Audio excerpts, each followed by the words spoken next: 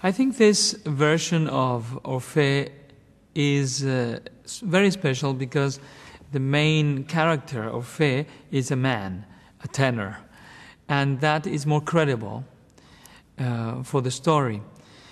When Orphée is a mezzo-soprano, of course it's beautiful because the mezzo-soprano voice is amazing, but she is a woman, or he is a woman. So I think this is more true, and it works very well with this production.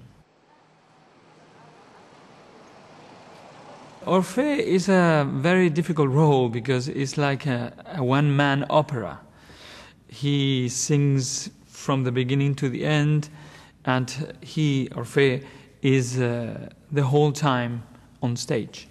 Now, the singing is very demanding because it's extremely high. It was written for a very high tenor of the time.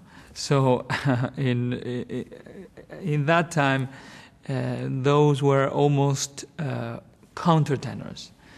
Okay, so they sang with a falsetto voice and could reach very high notes. But I have a different technique because now the modern technique is not the same, and the singing is more natural.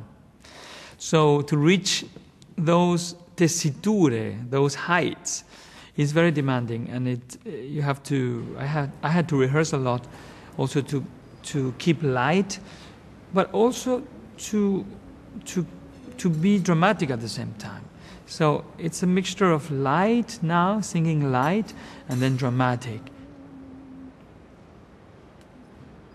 It's a very demanding role because it's very, very high, but also acting-wise is very. You have to be really involved and really portray every emotion and feel the pain really, but do it really from your heart. Viens, suis un époux qui t'adore, suis un époux qui t'adore. Dût-il m'en coûter la vie? Ah non, je ne parlerai pas. J'ai perdu mon Eurydice. You want to really let yourself go. But at the same time, the line has to be always nice.